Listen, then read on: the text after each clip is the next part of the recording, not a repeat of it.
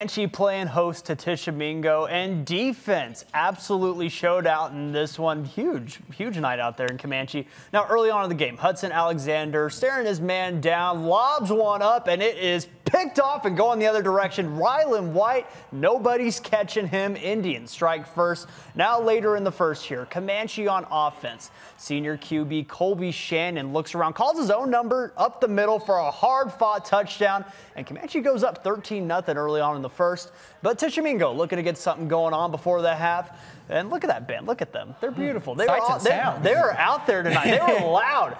Indians playing up here now. Look at that defense. Finds him on the run, swallows him up. They aren't doing anything, and they snuffed Tishomingo on this one, 27-12.